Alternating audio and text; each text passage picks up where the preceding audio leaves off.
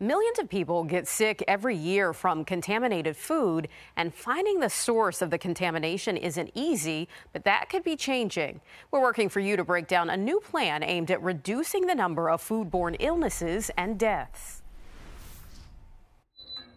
No matter how hard he tries, Elliot Weiler will never forget that time he had salmonella. It just really kind of like knocks you out in a way that, at least for me, had never happened before. Every year, an estimated 48 million Americans get sick from bacteria and viruses in their food.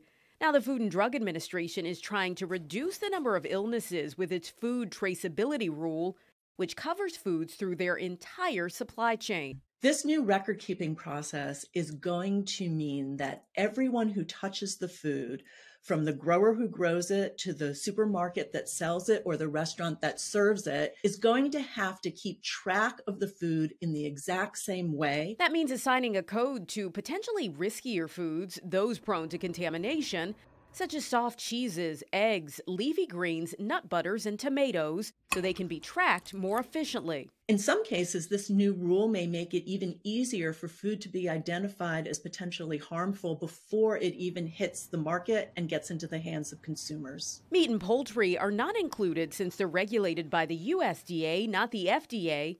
Consumer Reports says the new plan isn't perfect, but it's better than what's currently in place. Right now, record keeping of this type is incomplete and inconsistent. So this will standardize everything, and it will make it easier for people to follow the food back. Something Elliot is looking forward to.